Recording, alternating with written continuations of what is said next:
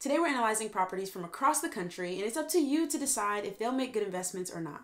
What's up, guys? My name is Lily and welcome back. This channel is where I'm documenting my real estate investing journey and hopefully helping you get started on your own. In the last episode in this series, we looked at duplexes from a couple different states, but today we're going to look at other types of properties that might also be good for house hacking. Things like single family homes where you can rent room by room, or properties with garage or basement apartments. Whether you're looking to absolutely maximize your profits by having roommates, or maybe you're purchasing your first home and you just want to supplement your income, there's a deal out there for you. I'll also show you a few tips on researching properties as well as how to look for red flags. If you enjoy these videos, the best way to support the channel is to subscribe if you haven't already joined the party, like this video, and leave a comment letting me know what you think of these investments. With that said, let's get started. Alright, so the first property that we're looking at is a property in Dearborn, Michigan, and I chose Michigan because one of you commented and asked me to do this city. So if there's a place or a property that you want me to analyze, leave that in the comments below and I'll get to you in the next video. So this property is a single family home, 3 bedrooms, 2 bathrooms, and it's for sale for $107,500. And it does say that this is pending, so it's already under contract. Somebody kind of scooped this up, and it makes sense because let's check out the numbers. So first, just looking at the pictures, this isn't a bad looking house. I'm not sure I love all of this wood paneling, but for the way that the numbers work out, if you're interested in having roommates, you're gonna get the best bang for your buck, because renting out room by room is going to bring in more income than if you were to just rent out an entire property. Something I also think is useful with this property is there's a 2-car garage. And so if you're handy, or if you're willing to learn some DIY stuff, it may be possible for you to convert that into a garage apartment and use that as just another room maybe for yourself to live in and rent out the entire house. Alright, so we're going to use this calculator over here, which I built, and you can find the link to this down below. It'll take you to my website. You can download it for free. All I ask is that you subscribe to the channel and let me know if it's useful for you. Also, only change the numbers in gray boxes, as if you change anything else, that's going to mess up the math behind the calculator. Purchase price of $107,500, and let's imagine that we're going to have a down payment of 3.5%. So if you're investing in a property that you plan to live in, you can use something like a VA loan, which would let you put 0% down, or if you're not a veteran, you can use an FHA loan, which requires you to put 3.5% down. That will also mean you have to have mortgage insurance, but we'll add that into this in a moment. We'll talk about down payment assistance in a moment, but for this first part, let's just imagine that you're gonna pay this 3.5% down yourself. You're gonna pay this $3,700, and I like to estimate closing costs at 4%. Everything I've read and what I've experienced with my own closing is that closing costs can be anywhere from 0% if you get the seller to pay the closing costs, up to 6%. So I think 4% is a safe estimate. And then if the house has any repairs that are going to need to be done before you're able to move in, that's where you can put here. Gives you your initial investment of $8,000. Interest rates are very low right now, and you can probably find less than 4%, but same thing with the closing costs. I like to do my numbers on the high side so that I'm never underestimating what it's going to cost me to make an investment. If the numbers change, I want them to change where it's an even better investment than I thought it was in the first place. And then I like 30-year mortgages, and that tells you the PI in your PITI, right? So that's going to tell you your debt service, your principal and interest that you'll be paying back to the loan every month. But that's not the final payment, because you're still going to have to pay your taxes and insurance, and that's what we calculate down here.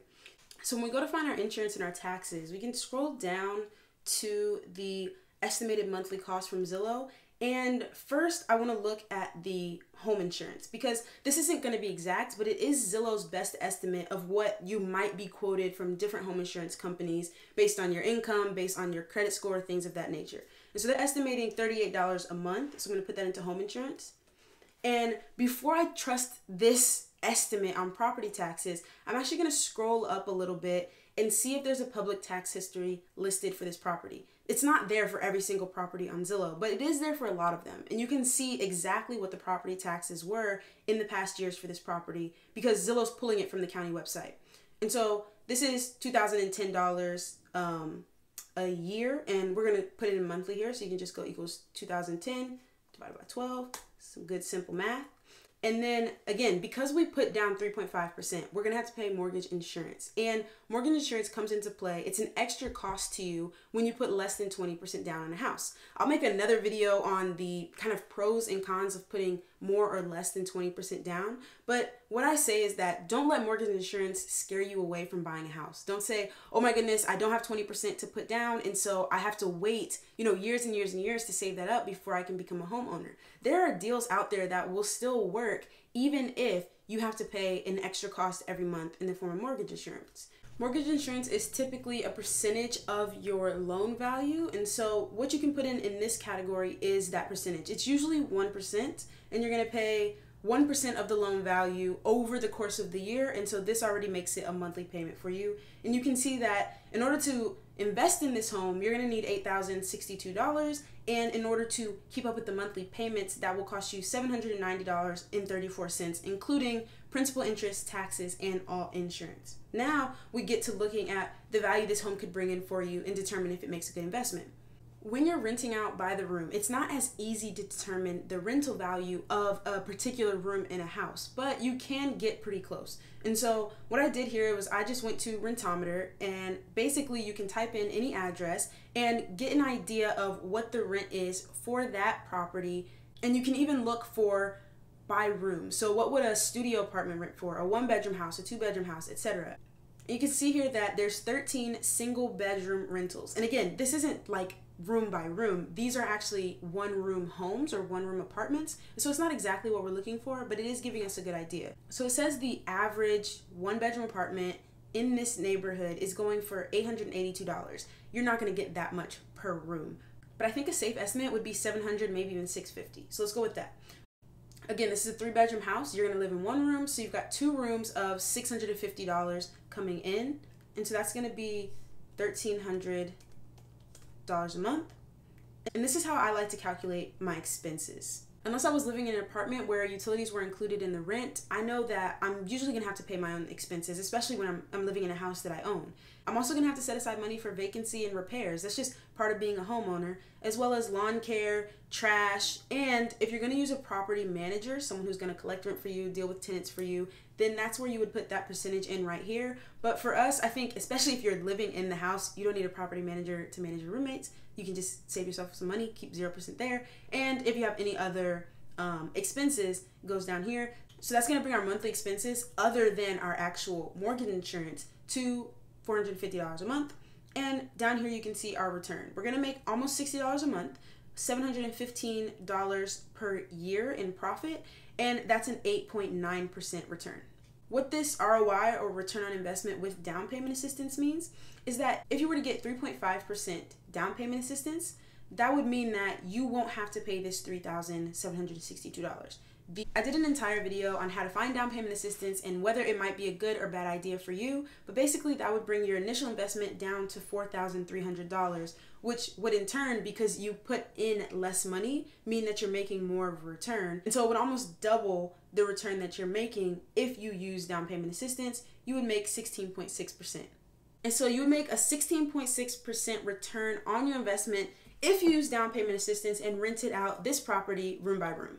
So what do you guys think? Is it a good deal? Is it not? Let me know what you think of the Dearborn property in the comments below. Our next property is another single family home in Jacksonville, Florida, but this one is not if you want a roommate situation. Maybe you're just looking for a house for yourself and maybe a spouse or a partner to live in, and you want to bring a little bit of extra income in. That's where this type of property I think is super useful. This home is a 3-bedroom, 1-bathroom home, but it has a separate garage apartment.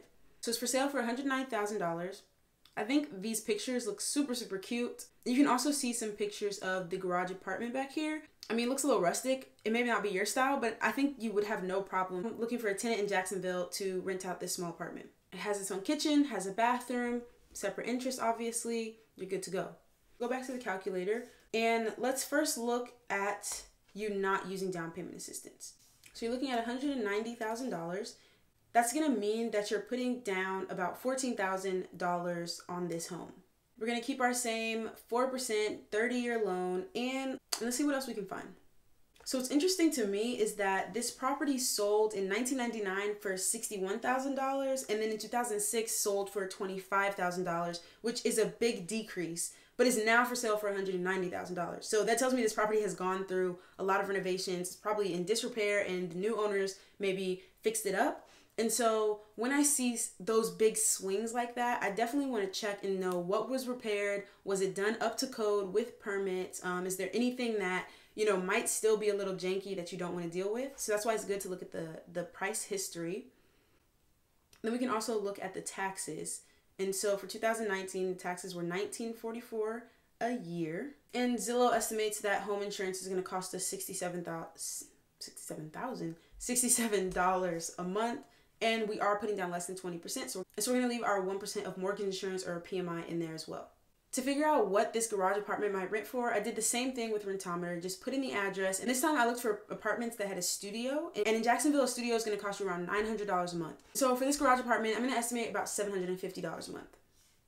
I would recommend looking up a local property management company and just asking them, hey, I'm looking to purchase a property in this area. What would you say that an average rental for a garage apartment or a studio apartment might be? Property managers, they are renting out apartments literally every single day. And so they're going to have some good insight for you. And they just tell you their best opinion free of charge. So once we know our income, we put down our expenses. And what you can see is that this return is all out of whack. But basically, this negative number here in parentheses, this monthly cash flow, is what you'll pay out of pocket to own this property. And as you can see, that is less than your mortgage payment. You're going to get $750 towards your mortgage paid by your tenant, but you're also going to set aside money for future issues, for future expenses that you might have, so that you don't have to worry, I'm now a homeowner, what's going to come up when you have a bank account that you're putting money into every single month to take care of those things. So even though you're setting aside $962, it's not like you're losing that money. You're, one, paying down your mortgage with the help of your tenant, and you're, two, saving up for a rainy day in case you need to fix something around your new house. So what do you think? Would you be willing to pay $962 out of pocket in order to invest in this property? And also remember, when you use an FHA loan, you're committing to live in that property for just a year. Once a year has passed, you're free to move out and maybe even rent out, the main house of this property, bringing two sources of income, and keep it as a rental while you move on to the next one.